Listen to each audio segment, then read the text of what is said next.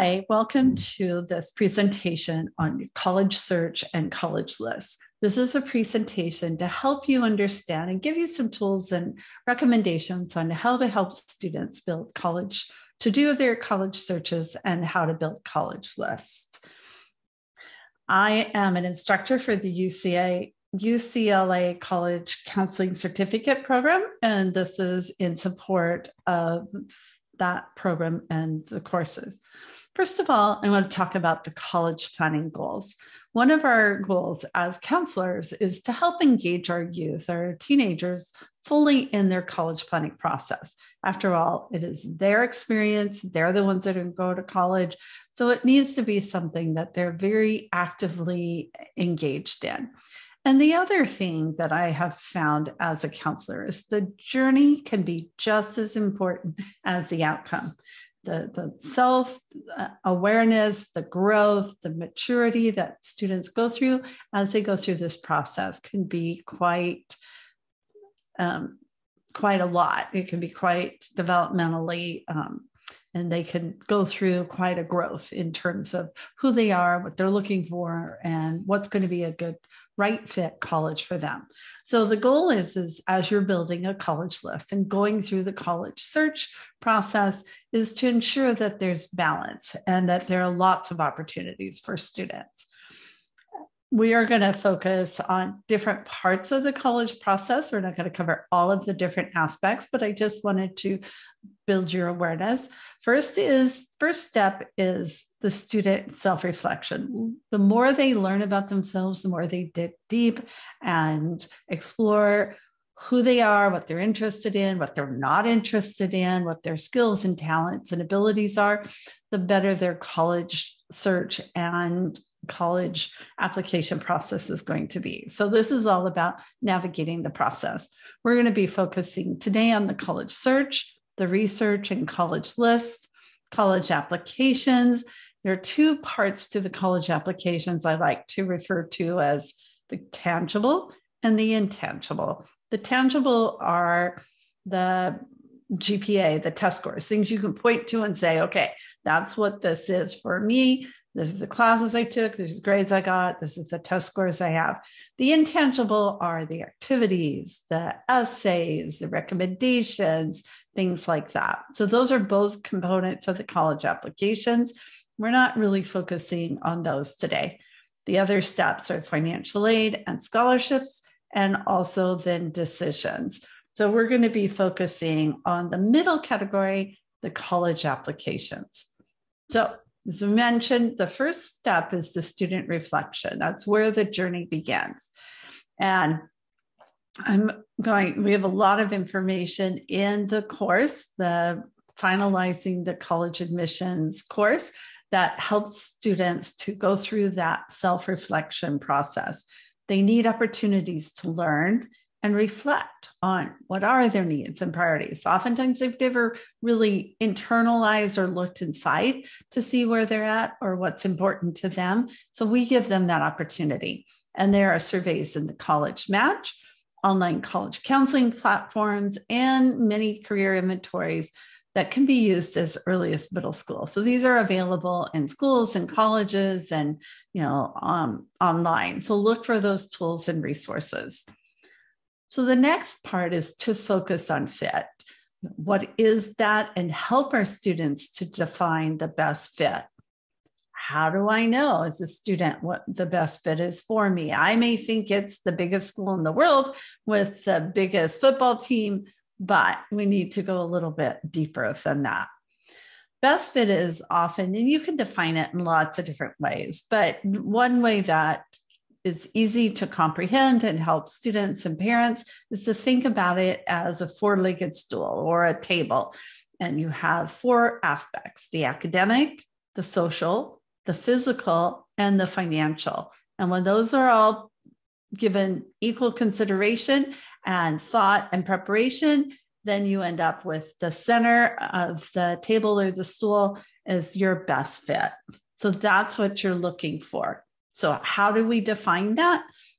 by addressing all those 4 areas. So for example, academic is those tangible aspects. What's your grade point average? What classes have you taken? How'd you do on tests, standardized tests, if you took them?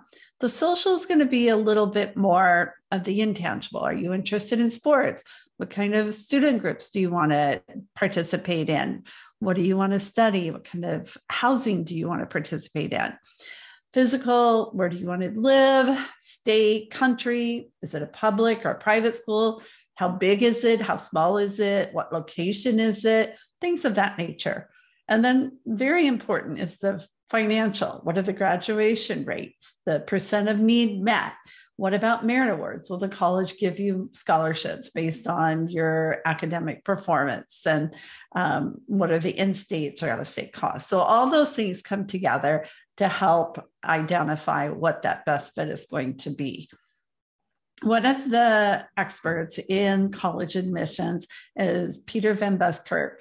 He used to be the director of admissions at Franklin Marshall. He's written the book, The Admissions Game, and he provides presentations and workshops for schools all over the country. And so he gives the following advice about finding the best college fit.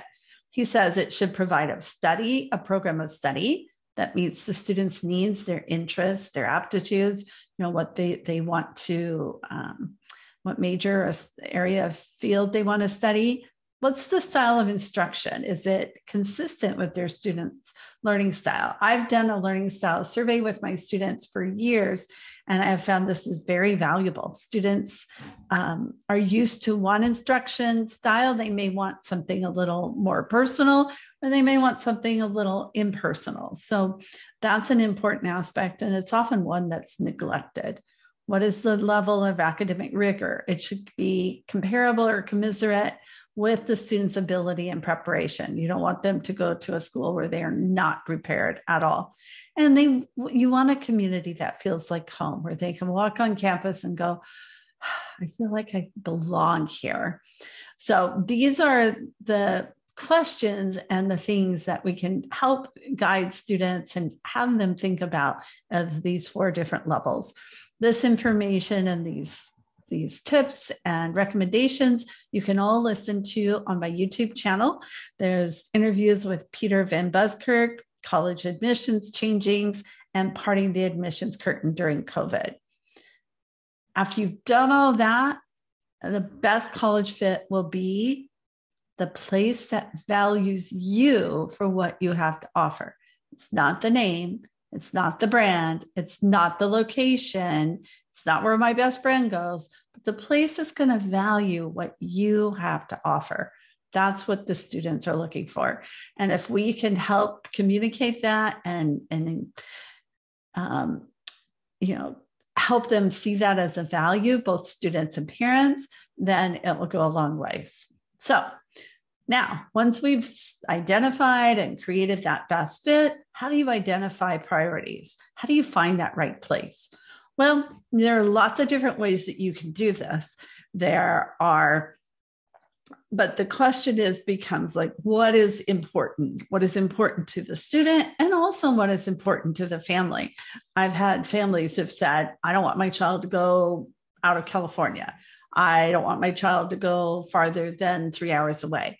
I don't want my child to be out, I want my child to be where there's a major airport that I can get in and out. So there are lots of ways that families have priorities, both for the student and the parent. So these are 10 different ones that you can use. These are pretty common and pretty global. They're pretty general. So you could make this be as specific and as as many as you want. But this gives you a place to start. These are some of the different priorities that you can look at.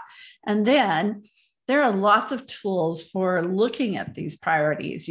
There are documents, the self-survey for the College Bound. This is in the College Match by Dr. Stephen Antonoff. He also has a document qualities that make a college right for you. And then students can identify, what am I looking for? They can dig deep and see, well, what is going to be a good search? There's an online tool called Coursera. There are free accounts. Students can set up free accounts. Counselors, advisors can set up free accounts, and you can create as many cards. You can do it online. You can also purchase these as physical cards that you use in a card sort. So that's a resource. And I'm sure there are other resources. These are just the ones that I'm familiar with. And then you can do it yourself. And then you can create cards with priorities, those 10 priorities on the previous slide. And I've put this information into the modules for you.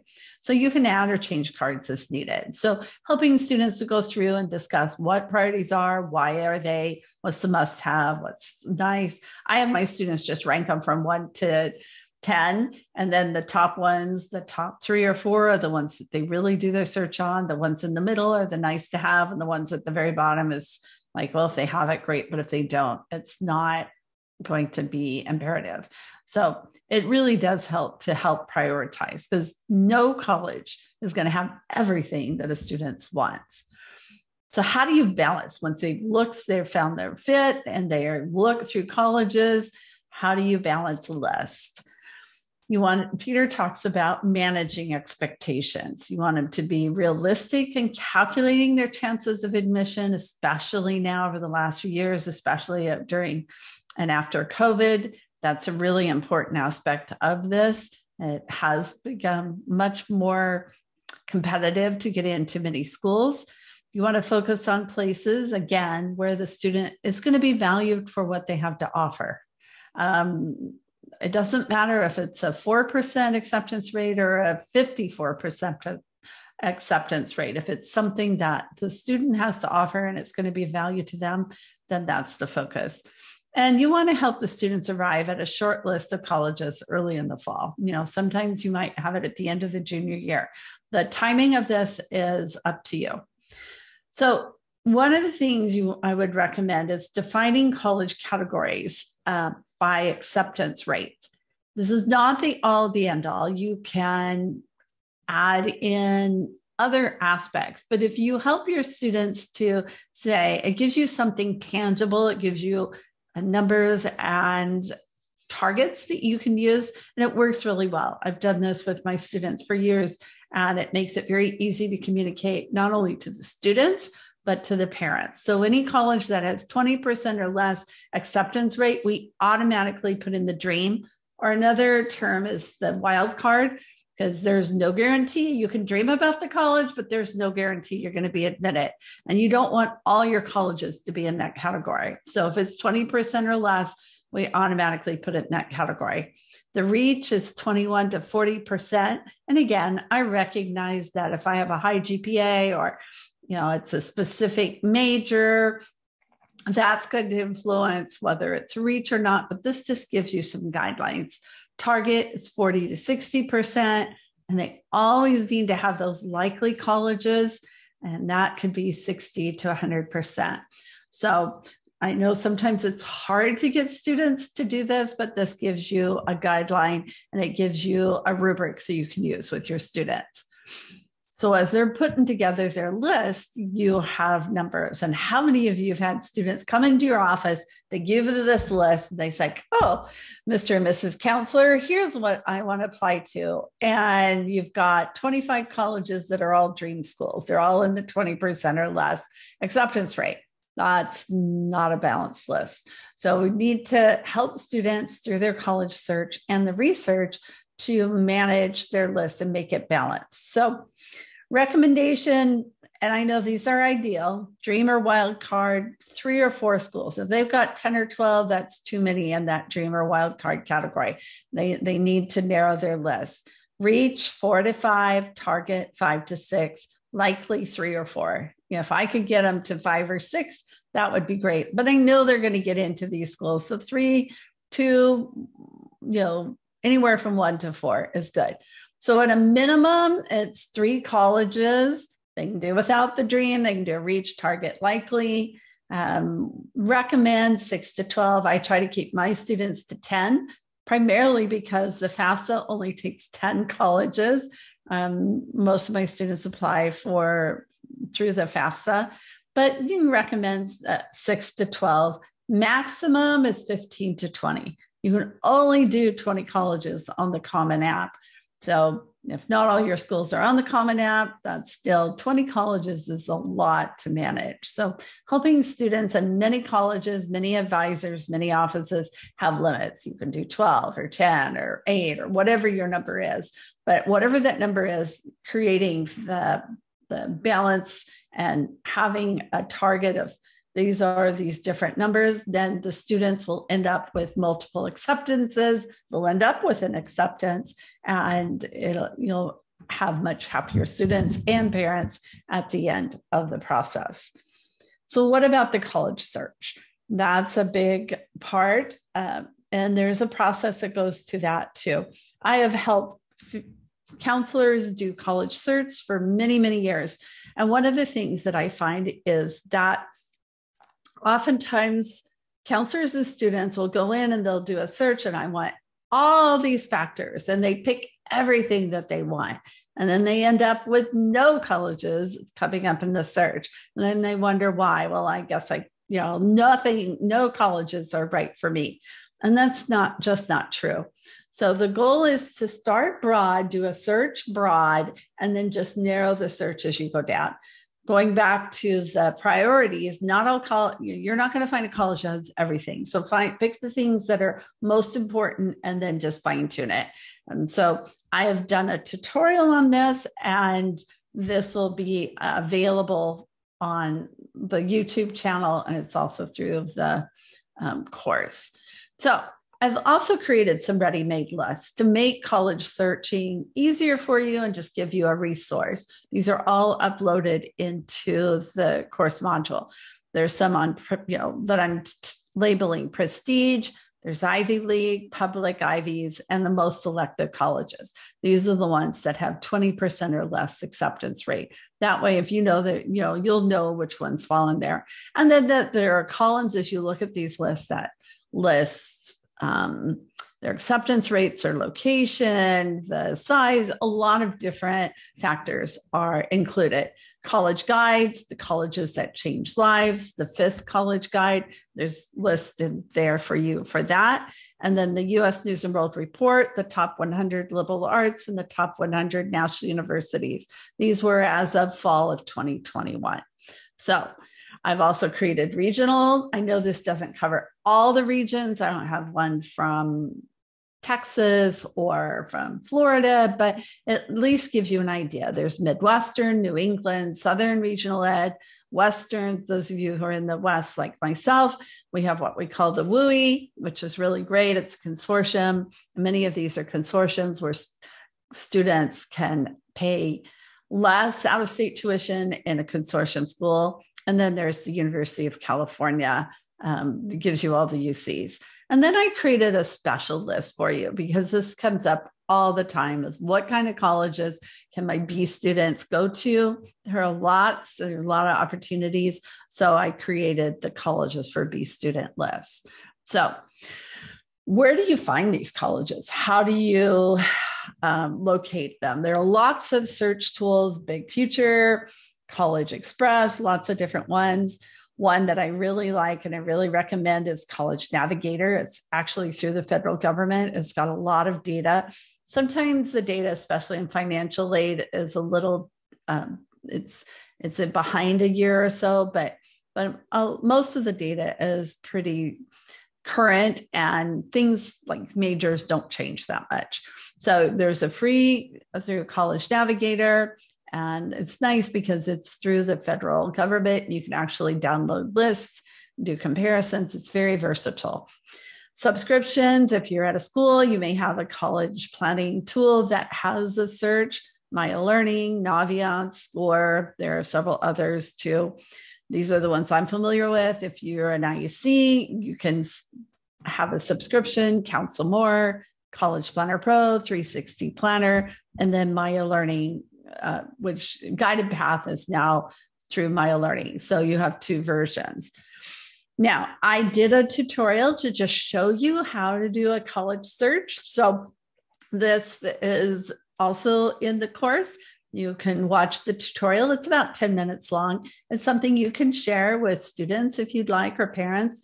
You're free to share. It's on my YouTube channel. So enjoy the College Navigator tutorial.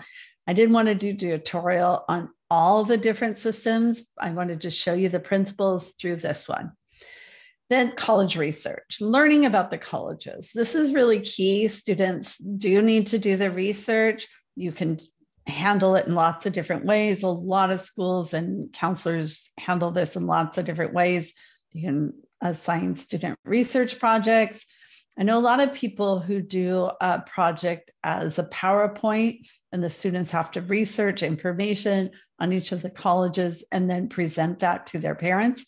I think that's a very effective way to do it. And also ask students to review majors, courses, clubs, things like that. So you can give them assignments as part of that college research process. And be sure to give them directions and guidelines. The more structure you get, the better information and outcomes you're going to get. As I have done this with my students, I often use discussions and put links in to have my students look at information. And I remember one of my students, after she had researched all the programs in a journalism program, a broadcasting program, she was so excited. It's like, these classes just make me giddy, and she could just hardly wait. So the more work they put into it, the better the excitement's going to grow, and they're going to understand more about why they're applying to college and what to look for. So the other thing you can do is website scavenger hunts. I know people have done that, have the students go visit college videos and tours. I often do that. Social media, Facebook, college fairs, both virtual and in person. And I'm sure you can think of lots of other things too. But just having your students do research can be very valuable. And then the college applications. We're not going to, we'll cover this later, but I just wanted to mention it, the what, when, or how. There are different, you can think about college applications as different components. I've done this for years, and it's a very great visual. It really helps parents to understand what they're getting in for. And I had a hard time coming up with terms. So I went to the perspective of, okay, which ones are easy, which ones are more complicated. And so we have the easy application, you have the application, and the student just fills in their transcript or self-reports their transcript, and they're done. And there are several public universities that have applications that way. And it's so nice. It just makes it so much easier. Then there are moderate ones, which are applications. There's still the transcript, the self-reported transcript, and maybe they're putting in test scores if it's, if they're requiring the test scores. But so many colleges now are doing test optional. The average application was what most people are familiar with is the application, the transcript, and the test scores. And also I would add in here the activities, because that they're going to write down what they've done and what they've been involved in and things like that. Complex applications, transcript, test scores, activities, and then essay. So that adds another layer. And the next one, the last one, I termed project, because it's like a project management process. Applications, transcript, test scores, activities, essays, and recommendations. So, you may have public schools that have all of this. You may have private schools that just have the easy, but it helps them to look at it as like, I've got all these pieces to get this complete application. It's not just turning the application in, and I don't even have financial aid on here. So, just think of it. There are lots of different components that go with this for your students. And so managing the college process, they need to decide on application type. Some colleges accept as much as 80 or 90% of their class in the early rounds, whether it's early decision or early action. So they need to plan for that. Do the student research and calendar admission dates. They need to look up those dates and know when they're due. A lot of times we'll set those due dates a month ahead, several weeks ahead, to make sure organize the milestones or the tasks that need to be done during the application process, starting essays, and use online tools or other resources, a CRM, anything that you can use to help manage that project. Then the last step is to execute a plan, set up appointments with your students to check in with them or have a class or, whatever process it is that works for you. Set them assignments. They have to have certain things in. If you're using a tool like Naviance, oftentimes they have to have their list of who they want to ask to do recommendations, the same thing as Maya Learning. So setting assignments helps you to be able to manage and helps students and parents. And it relieves so much anxiety because they know what they're doing and where they need to do it and what needs to be done. And it relieves anxiety for you too. So that helps you to be able to track progress. And then through all of it, you're going to communicate, with parents, students, staff, everybody about what the plan is and what the expectations are. And in the end, the outcome is going to be college acceptances. Congratulations, college, here we come. So this is just a brief overview, but I hope it's given you some ideas and some resources. There are links in this presentation, so this will be available as well. And enjoy. This is the exciting part. It's often the fun part of this whole process is going through and researching colleges, creating lists, and getting that first step or second step of the stage going. So thank you.